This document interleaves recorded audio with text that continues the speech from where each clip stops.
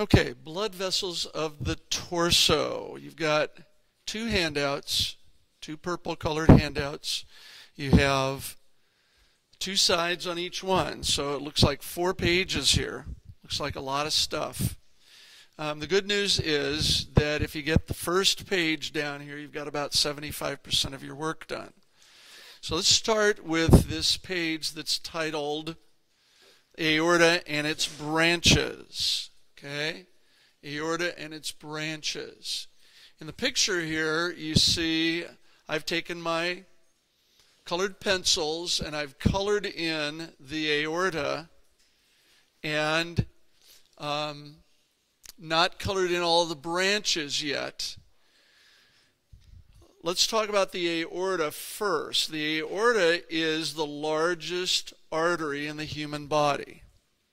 Okay, it's enormous. It's like the trunk of a very large tree, where every other branch comes from or is supported by the trunk of the tree. All of the major blood flow through your body happens right here. The heart pumps directly into this. Here's where the heart would be in this picture. Okay, if we took the heart and we set it into the picture, you'd see it right there. Okay? So the heart's sitting right there, and you see this big red tube coming out of the heart right here. And it's making an arch. Okay? And that's this aortic arch. And you'll see one of the 3 parts here in the diagram. The very first section says aortic arch. That's very important because all of the blood vessels that lead up to your head and your shoulders and your arms, all of those major off-ramps leading up into those areas come off the aortic arch. Once the aorta makes that turn, it's now what we call the descending aorta. And all the rest of the aorta is called descending, but we do divide it into 2 parts. The part in the thoracic cavity, and then once it comes through the diaphragm, the rest of it we call the abdominal aorta because of its location. The aorta finally finishes here by dividing into the 2 common iliacs. And those should be in your brain from our study of the lower limb. Everybody remember that? Common iliacs would then lead to the internal iliacs and external iliacs and on into the femorals and on. So the last thing the aorta basically does is divide into the 2 branches leading to the lower limb. So shaped very much like a walking cane. You know, if you see an old person with a walking cane with a big hook on the end. The aorta arches to the left too. That's an important thing. You wouldn't go looking for the aorta on the right side of the body. It arches to the left.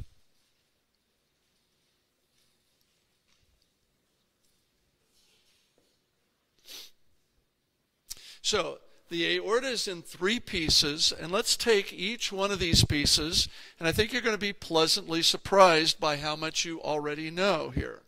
So let's start with the aortic arch.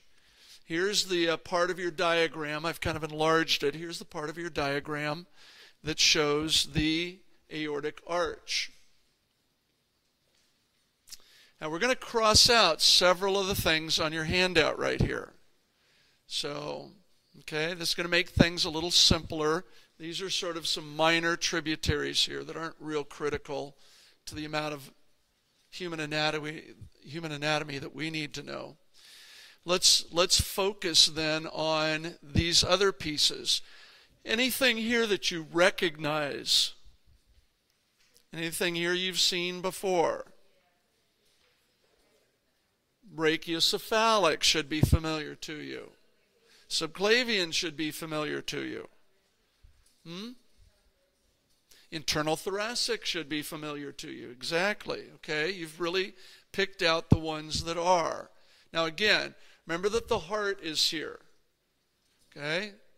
Right? Here's where the heart is sitting. And you can see this big arch, and you can see the branches coming off of that up into the shoulders and up into the head. So let's highlight then, and let's maybe color in some of these. Here's the brachiocephalic. This is the one you said you already know. There is only one brachiocephalic in the arterial side of things. That's the one coming off here to the right. And then, of course, we said we also know the subclavian. And the subclavian is branching that way. We also have a subclavian coming over here. They both have the letter E on them. I didn't color that one in, but they're both subclavians. And then we said we know the internal thoracic too. And that's one that's branching from the subclavian early on here and running down inside your thoracic cavity. So 3 of the ones that are here, I already know. That's pretty good news. Let's look at some of the others then. The common carotid, that term is referring to this branch of the brachiocephalic, right? And that's the one that's leading to your brain and up to your head. Okay, all we're going to do is that. Later on, we'll actually look at that and then see all the branches from the common carotid. But for right now, we just want to note that the branch from the brachiocephalic that leads to the head is the common carotid. Over here, there's a separate common carotid. Notice on this left side, there's no brachiocephalic, but you do have a common carotid and you do have a subclavian separately. We're going to have branches to both sides of the head and both shoulders. And those are the ones that you see there. So this is a new one for you. This little costocervical trunk, which is right here. And again, this is good exercise for you. Costocervical. Costo is rib, cervical is neck. So I look at this little tube right here and I can see there's a branch that's headed off to the neck and another branch that's coming down toward the ribs. So the name again is very descriptive of what it is. You're going to see trunk from time to time in this. Trunk is kind of a word that can replace the word artery. Like if I say costocervical trunk, I don't have to say costocervical trunk artery. In medical and anatomical situations, when we hear the word trunk, we automatically think artery. And every one of these is arteries. If you see this page and you're writing an answer on a test or something, you're always writing the word artery with one of these. About the only one that you don't would be one that says trunk, or if it just says aorta. You don't have to write aorta artery. Everyone knows the aorta is an artery. Okay? All right, so costocervical trunk. So just 2 new ones here. The third one up there, coronary. When you hear the word coronary, what do you think? Heart, don't you? Oh, I'm going to have a coronary, right? People often say that instead of a heart attack. You should always recognize when you hear the word coronary that we're talking about the heart. So there are coronary arteries. Let's highlight those. Yep. There's the other side. But let's do the coronaries now. Coronaries are right here. They're very small in the picture, right? You see 2 little branches, but they're technically the very first branches of the aorta. And it might make sense that the heart is pumping blood into the aorta, and the first place for that blood to go is back to the heart to bring nutrients and oxygen to the heart itself. If I put the heart in this diagram one more time, can you see the coronary arteries here? Right? They were coming out right at the base here, and here they are coming down over the surface of the heart, bringing the heart oxygenated blood. So the heart, turns out, is pretty self-serving, isn't it? It's pumping blood so that itself gets oxygen.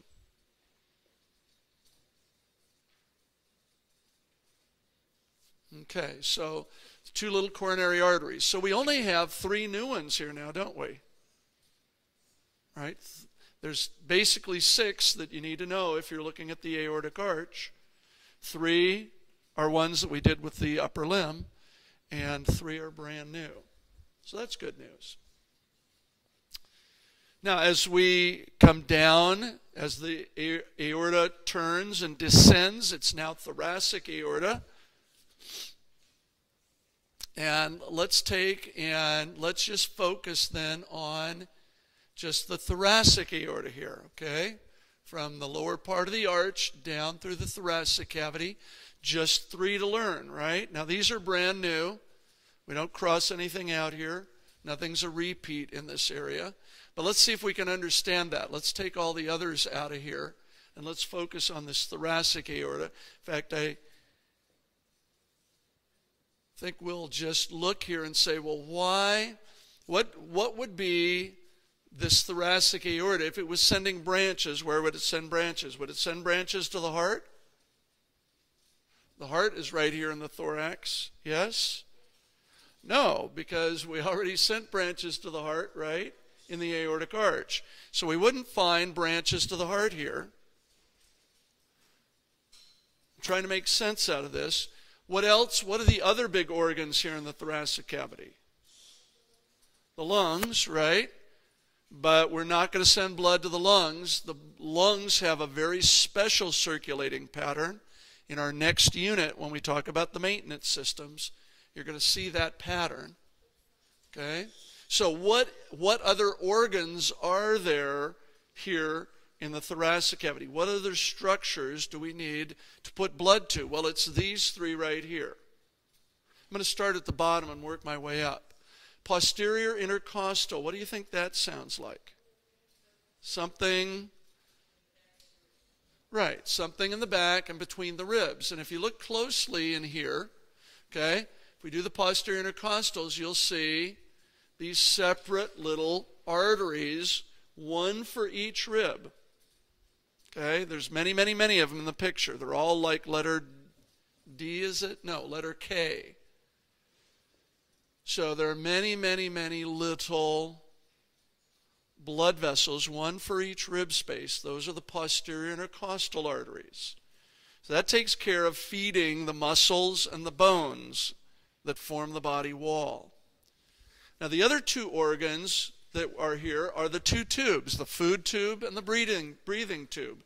The esophageal arteries are the ones that feed the esophagus. And here's the esophagus illustrated. It's kind of behind. I colored it in so that you could see it. But in the picture, it's covered by the aortic arch and some of the other stuff. But if you can see where the esophagus is, any of the little branches that are going to the esophagus are the esophageal arteries. And then in front of that is the trachea. And the trachea is actually going to have branches to it that are called bronchial, because when you get down to the end of the trachea, it divides into the 2 bronchi.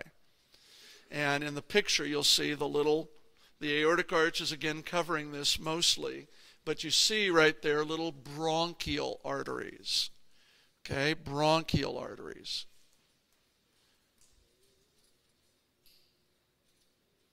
Okay, how we doing? We okay with that? Okay. So thoracic aortic arch, we had 3 new ones there, 3 ones that were repeats. Here we have 3 new ones. Now let's go to the 3rd segment of the aorta. The 3rd segment of the aorta is called the abdominal aorta. And the abdominal aorta has just come through the diaphragm. In the picture here, if you look closely, right above the letter L, you'll see aortic hiatus. Right, an opening in the diaphragm where the aorta comes through. And this is still descending aorta, but we call it abdominal aorta in this location.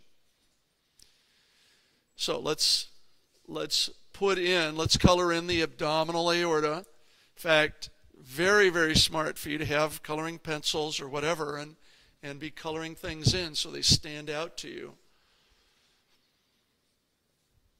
So there's the abdominal aorta, and these are the branches then that are connected to the abdominal aorta.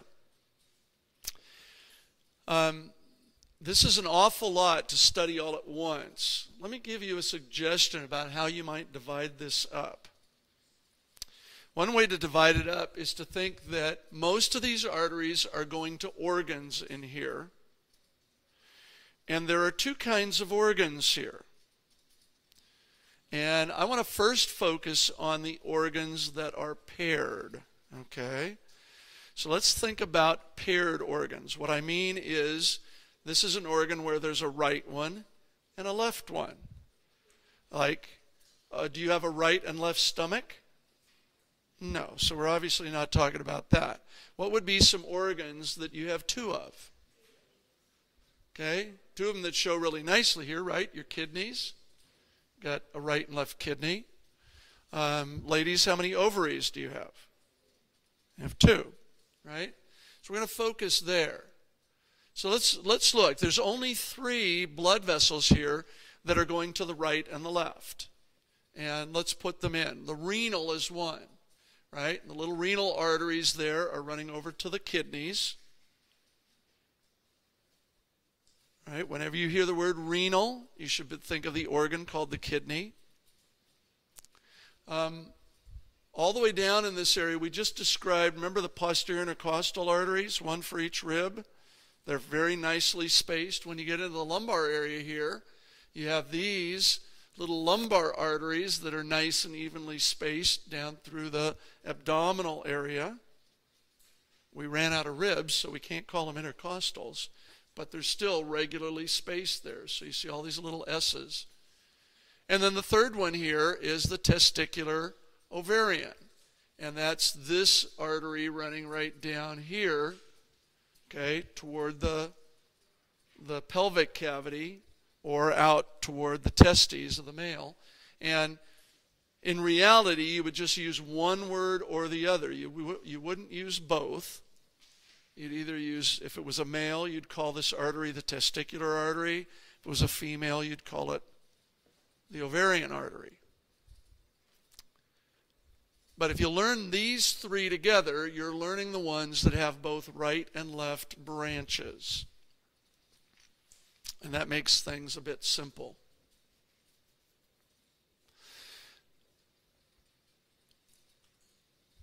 So here, your testicular ovarian, those are going off to your ovary or your testes. Now, if there's ones with paired organs, okay, which are these 3 right here, there are also some branches that go to single organs, and these arteries are individual ones. You don't have a right one and a left one, you just have one of each. And let's highlight those. And there's, again, 3. I don't know what there is about all of this study, but when you study these blood vessels, everything seems to be falling into groups of 3. So, the first one here is a celiac trunk. You don't have to say celiac trunk artery. A trunk artery is one that's typically not very long and then produces all these branches to it. Whenever you've got a short sort of artery that has branches, we call it a trunk. So here's a celiac trunk. Notice there's just one of them, way high up, right where it comes out from under the diaphragm. Then the second one is right below it, called the superior mesenteric. Superior mesenteric. Notice it's just one. It's coming straight forward. And then the third one is below that, a little farther down. It's called the inferior mesenteric. So if I was doing this as a student, I would study those 3 together because they have something in common. They're each single arteries, and they go to the single organs. What are some single organs? Stomach. What else do you have one of? Liver, one liver. One small intestine. One large intestine, one spleen, one pancreas, right? All of these organs that are out in the cavity itself, not sandwiched back into the back of the cavity, but that are hanging out in the cavity, there's one of each. And these 3 arteries feed all of those organs. I think that's pretty amazing. There's so many organs, but there's just 3 major arteries for those. Okay? Highlight, you might want to highlight or underline the word mesenteric here. Remember what this is referring to? Do you remember what the mesentery is? Last week's dissection. Remember it? What? Yeah, remember when we spread out the small intestine, we saw that transparent membrane that was holding it in place? That membrane, which is actually part of the peritoneum, the serous membrane, that membrane right, is what holds the intestines, and so the word mesenteric here has been used for blood vessels that are going to the intestines.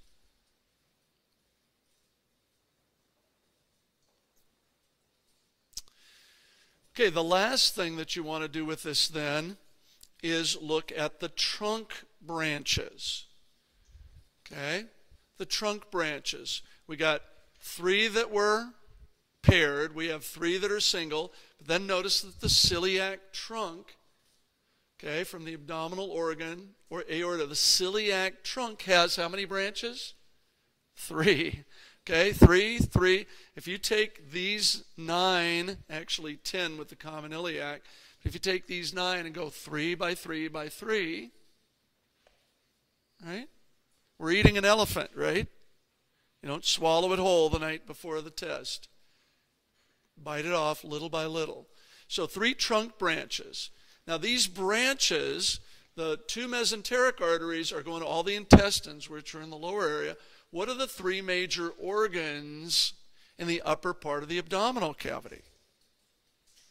The liver, the stomach, and the spleen, okay? Those are the 3 major organs.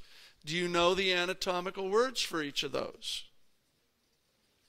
Right? Let's look at the names of the branches of the celiac trunk. Left gastric. What is gastric? Stomach, right?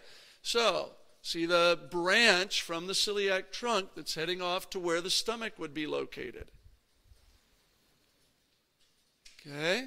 Splenic. It's got to be spleen, right? And then here's the branch going off to the spleen. And where's the liver located? Over there. So I see the 3rd branch, common hepatic, is branching over toward the liver. All the common word tells us it's going to split into 2 at some point. But you should recognize the word gastric for stomach, splenic for spleen, and the term hepatic always refers to liver. If somebody has hepatitis, that disease is where? Yeah, in their liver. And that's a dangerous place to have a disease because the liver is supposed to take care of your blood chemistry. And if it doesn't, if it's damaged so that it can't, you're not long for this world. Got to have a liver. So it's fairly simple to understand the celiac trunk. And please use your brain to understand how these words refer. And then you just look at the tubes and see which direction they're going.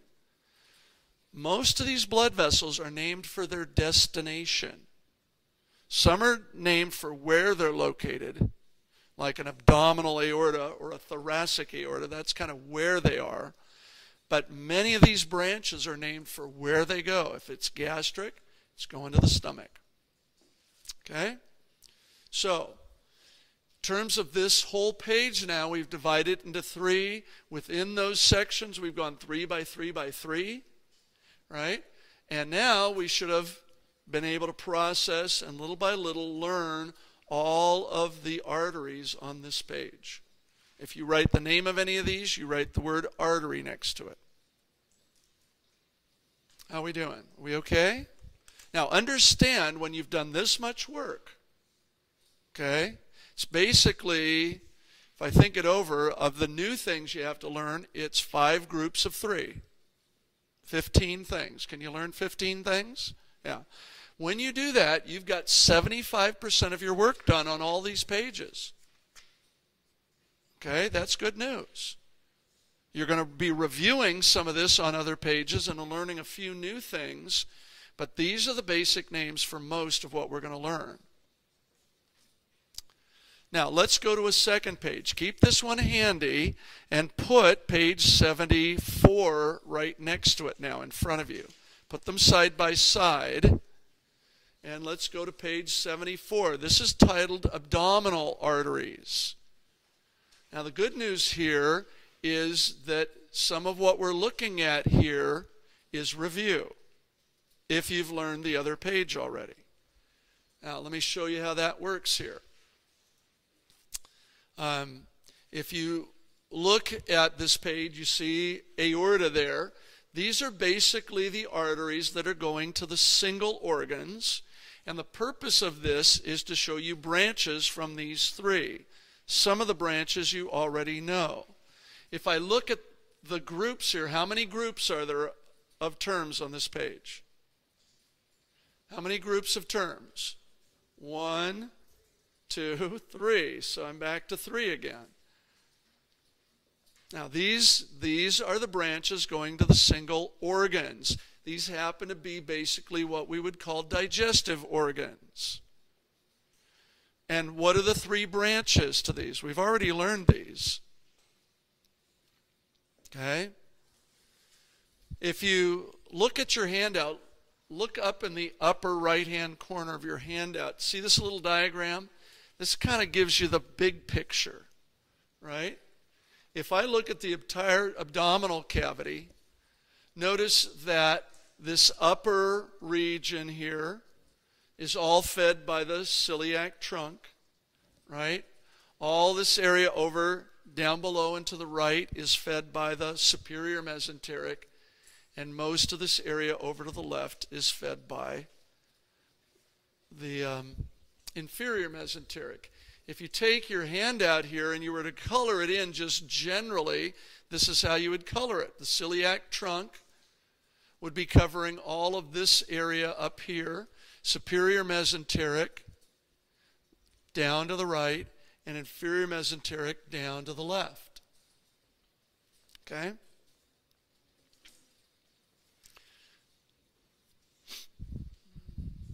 So, here's how I would color that in if I was doing that.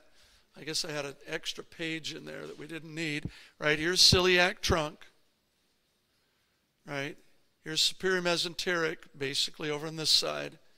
And then think of inferior mesenteric over this direction over here. Now, if you can get that basic layout straight in your mind, then everything will fit where it belongs. Let's start with a celiac trunk and see what this looks like now. Let's just focus on this one section. Okay? So I've enlarged this right here in the center, the little red part here. There's the little short celiac trunk. Now we're going to take some of these out. Let's line out 4 of these. Let's make this simpler. Okay? So cross out those 4 in your handout.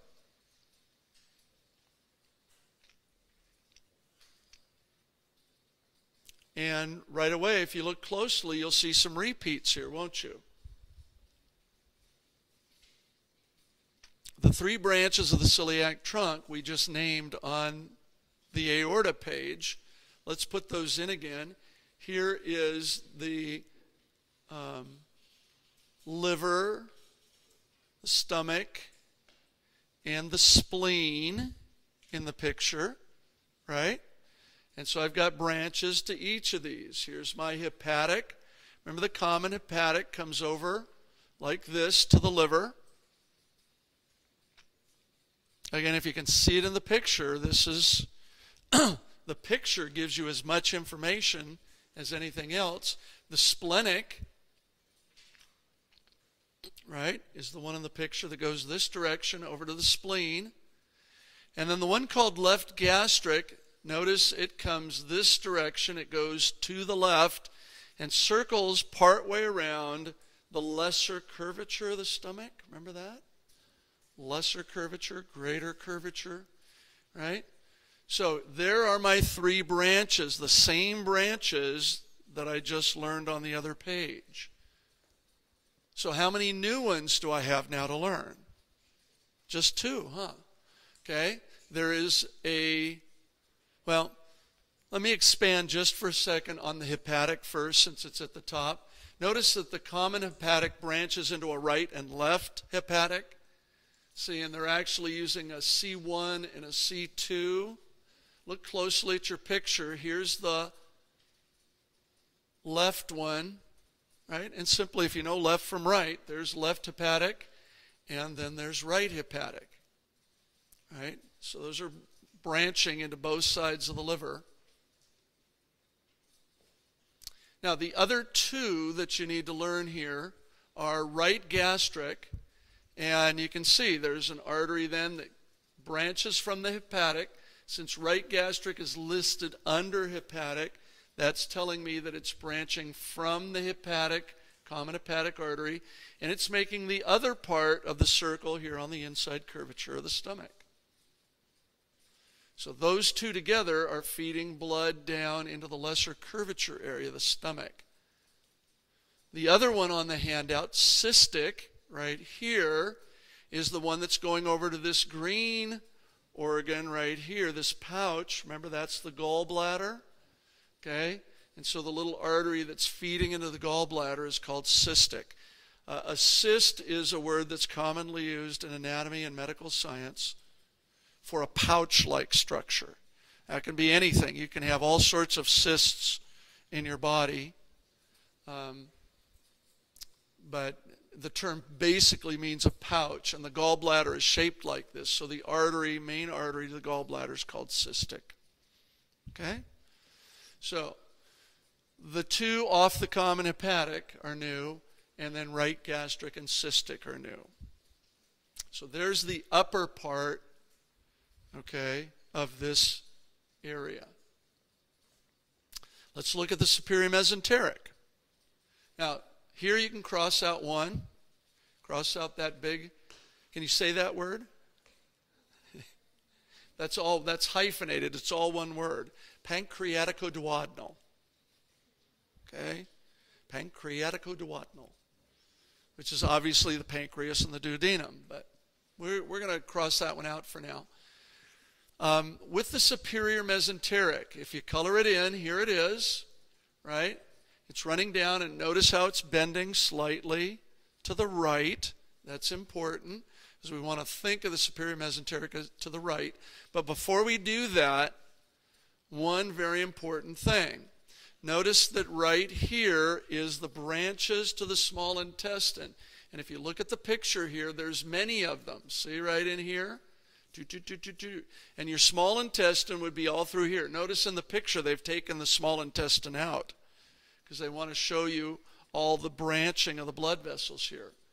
But do you remember the cat last week?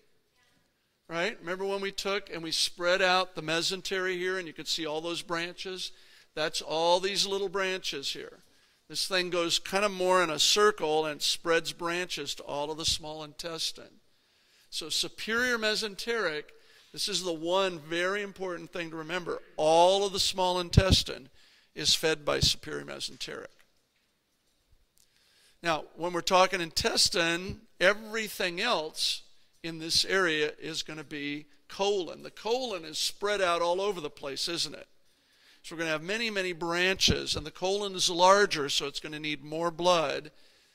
So if you look here, do you see the same word here over and over again? Right? All of the ones that these other three that we're going to look at beside the small intestine all say colic. What does that refer to? Colon, exactly. Although I've heard people use the word colic before. For the baby. What's up with the baby if it's got colic? Okay? Yeah, the baby's really fussy, right? You really don't know what's wrong, but if the baby's fussy, just and you don't know why, you've changed the diaper, everything looks clean, so it can't be that. Why is the baby so fussy? Oh, he's colicky, right? And some people think ear, but typically the reason we say colicky is we're referring to the colon, to the large intestine, which is where all of your gas is produced. And if somehow the baby's just got lots of gas, and if you've ever been sort of uncomfortable from that, that's basically what people are guessing. It doesn't mean that it's true, but that's what people are guessing. So when you see colic here, it's the adjective of the word colon, referring to a certain blood vessel that's going to parts of the colon. Now, the rest of the words over here are fairly easy to interpret. Okay? So let's do these one at a time then. From superior mesenteric, you see there's three colic branches. I'm going to start at the bottom again and work my way up. Ileocolic. Ileocolic. This is the ileocolic area, right? Remember what ileum is? Last part of the small intestine. So here's the small intestine coming in and meeting the colon. Here's the cecum down here, right?